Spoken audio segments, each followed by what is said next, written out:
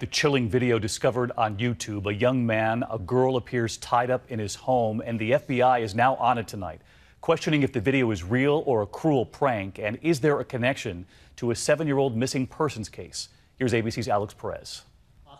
Tonight, this chilling YouTube video reigniting a mystery that has stumped Wisconsin investigators for 7 years, the disappearance of Kayla Berg. I was at the mall today, and guess what happened?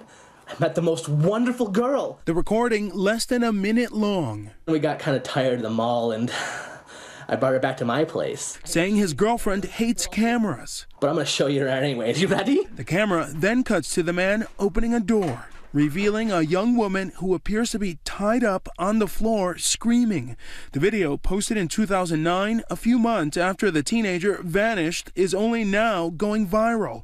Many asking, is it a hoax? If it's a hoax, you know, we still take it serious until we determine that it is a hoax. The FBI helping out with the investigation in Berg's hometown of Antigo, Wisconsin. Kayla's mom worried the girl in the video could be her daughter. Sounded like her, looked like her. It gave me chills. Today, YouTube taking down that video for violating its policy on violent or graphic content.